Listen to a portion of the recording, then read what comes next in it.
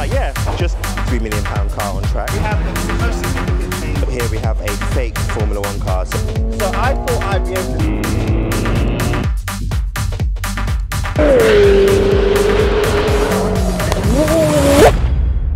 So today I'm at the Silverstone race circuit and I am here with McLaren to test out the new 750s. Now, as you may know, I had a 765 LT Spider previously. It was an XP car, so a developmental prototype, and I got rid of it before I got to take it on track. So McLaren kindly let me know that I could take one of their 750s out on track with race driver Joe Osborne. So he actually used to race in GT cars. Now he commentates on it. So yeah, I couldn't say no, but I'm at Silverstone and I want to show you a few things before I get out on track. First things first, Pagani Huayra in full exposed carbon. This car was on track earlier and it sounds menacing. I'm not brave enough to take my £3 million car on track, but obviously someone else is, and I rate them for that, I respect that. But not only do we have a full exposed Huayra, we also have this wonderful white example here as well, which is also going on track. So people are, again, are a lot braver than I am, and I've seen videos of Pagani's going on track that didn't end well,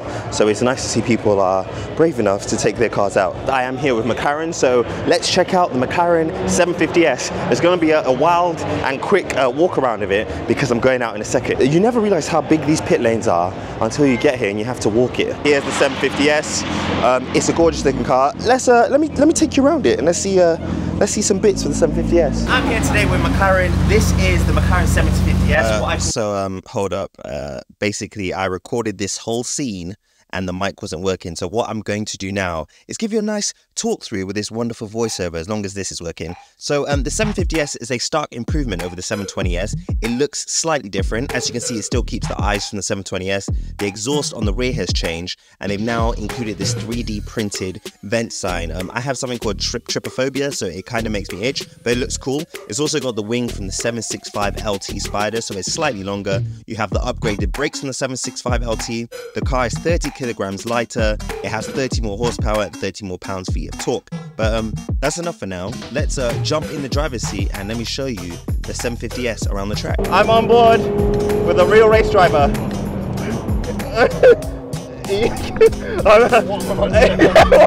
So it's hard to drive and talk. I never realized how difficult it is until today. But I'm here with Joe Osborne and we're on the Silverstone, the full Grand Prix circuit in a McLaren 750s, and I need to brake. Yeah, G-force, I love it. So I thought I'd be able to talk easily whilst doing this, and I've realized talking and driving fast is a skill that I have not yet mastered.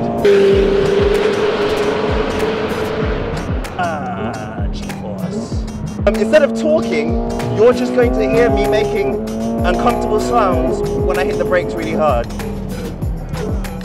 I don't know if Joe thinks I'm a Formula 1 driver, but I'm just a regular dude and I braked too late. Oh, we still got round. Yeah, the wet line. We were saved by the McLaren stability control and ABS as we catch up with two Beetles previously stated by Joe himself. These cars aren't as fast as we are, so there we go, around, then we're gonna get back on the racing line, and then some hard braking now, and then off the brake, roll it, hard brake, in, then hard brake, and then rotate the car around, oops. You're unlucky, that rotation was good. Just as we came off the curb, I could think. Yeah. Someone else. Yeah. So what I'm going to do after that moment is not talk and just drive now. Nice cars. My lap was with race car driver Joe Osborne. He commentates on British GT and he also won in Bahrain. Casual Pagani Huayra flying around as we have a three-way battle going on-track experience with a proper racing driver, and not me who thinks I'm a good racing driver, but just a regular dude with fast cars. So all in all, the McLaren 750s was pretty much epic on track. It's exactly what I expected it to be. It doesn't have as much, I feel, mechanical grip as my 765 LT had, but seeing as this is the 750s, that is to be expected. The way I see the 750s, and I hope the McLaren people don't get angry at me, I see it more like a 765 touring. That's not a bad thing, that's actually a positive. The 765 is a great car, it has so much grip, it has a lot of performance. However, it's not a car you necessarily want to drive every day. Whereas with the new 750s, I feel like you can get in it, go to the shop in it, and go to Silverstone and do a lap if you wanted to. It's suited for everyday tasks as well as the, you know, high performance stuff, which is something that I look for when I buy a supercar. So I think for me, it makes it more appealing than the 765 LT. On track, the 750s, I noticed the only thing was under braking, heavy braking conditions, it will get light on the rear just because there's so much weight transfer to the front. The wing popping up does aid it a little bit, but it would get a bit light and a bit skittish, but at least it gives you something to do when you're going around the corners. In relation to that, later on in the video, you can see what a car with a lot of aero is like on the track. Yeah, I may have taken a car on the track. Let's see. Here's Joe. Look, epic racing driver. It is a very nice looking car. Very similar to the 720s, but with the 765 elements added, I think it's a nice improvement over the 720s. And I think McLaren have done a good job. They've obviously refined it. Reliability is now better than it has ever been with the 7 Series platform. So you can be confident if you get this, it will work and work all the time, which wasn't the case with previous McLarens. But a lot of McLaren issues were from people not trickle charging their cars. So you have to keep them on charge. We have another Huayra pulling up into the garage. Gorgeous. Look at it. What a beautiful car. So fun fact, I just spoke to the guys at McLaren and, McLaren at Pirelli, because this is a Pirelli sponsored day, and they said, look, if you want to get on the track on the GT3 RS, you can do. And I was like, really? And they're like, yeah, just put the stickers on and away you go. So I've got stickers and yeah, they said I can go on track if I want.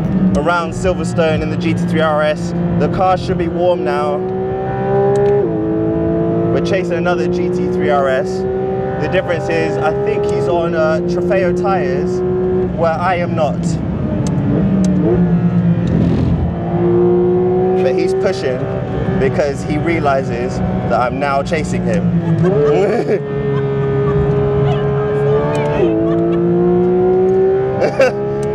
And now he's realized that we're going so much faster that he has to let me by.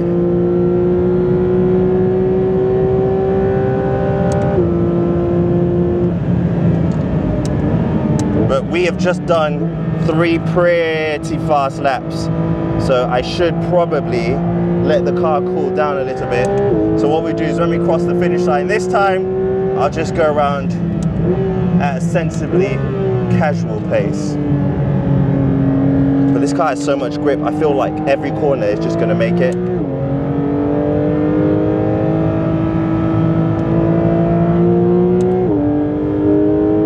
So yeah, we're running out of fuel and I did 3 laps.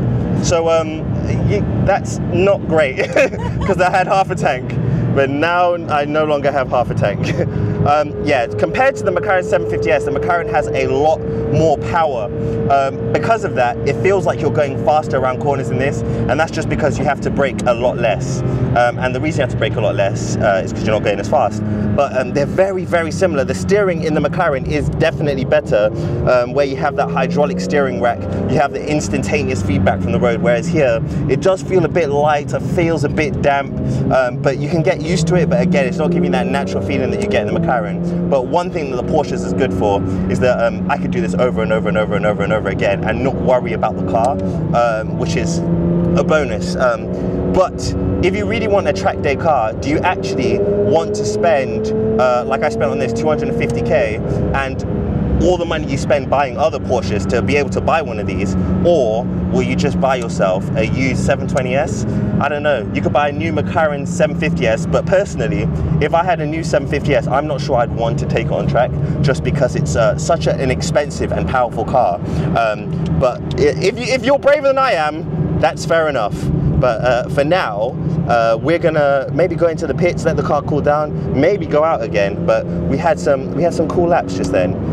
Yeah, that was epic. Taking my own GT3 RS around the track was an experience. I really enjoyed it. It's different when it's your car though, because if something happens, it's your fault and you have to pay for it, but it was fun. I really enjoyed it, but I wanted to show you this, the Pagani Huayra. There's another one, so there's 3 of them here today. And then gorgeous. Then over here, we have a Ferrari 296 GT car, looking gorgeous. It sounds amazing. I wish the original 296 sounded like this, but it sounds amazing on track. It looks good going around on track.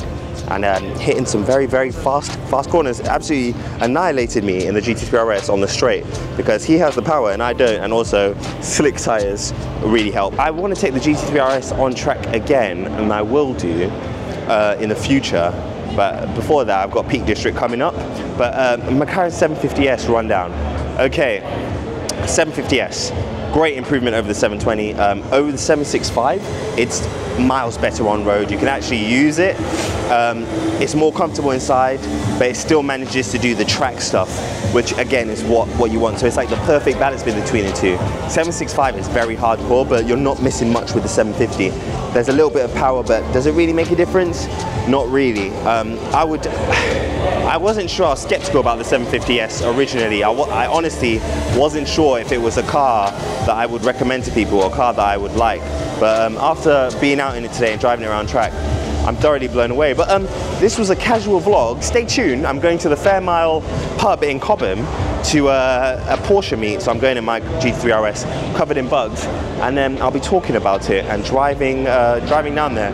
But I've got a 2-hour drive ahead of me, so I'll see you guys in a minute. But thanks for tuning in. Remember to like and subscribe. I really appreciate every single one of you. Another casual video today. If there's anything you guys want to see, let me know. But yeah. TOMIAUTO, keep it locked. So yeah, I've just got back from Silverstone. I'm at Fairmile in Cobham at this wonderful Porsche meet. As you expect, there's tons of 911s, tons of Caymans and Boxsters. It's my mission today to find a Panamera, and I haven't seen a single Panamera, so I'm very disappointed. There's a Macan. Boxster 911. Look, there's tons of cars here. The most special looking car, I feel, is this wonderful 911 here.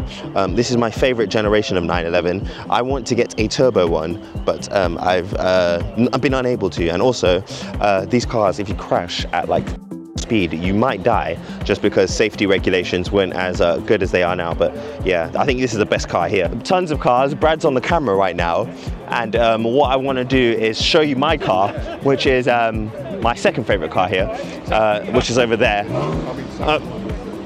Do you know one thing about this event? Everyone starts their cars and starts like ragging it straight away, and I'm just like, isn't your car cold?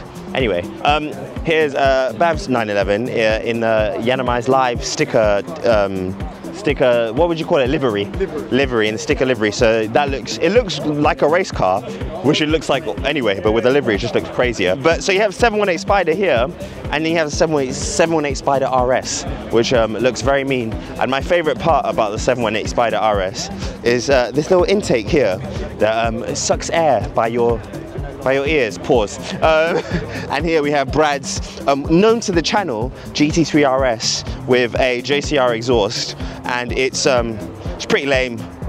You don't have to go extra just because of your car. Look at that. 2 big holes. You like them big holes, don't you, boy? And then obviously my GT3 RS with the Pirelli stickers still on the side, fresh from the track. It was great on the track, but driving it after driving the 750s probably isn't the best idea, because the 750s is so fast, but that has a lot of aero, so around the corners, epic. But Brad, sorry, you've been holding this for a while. Let me spin it round.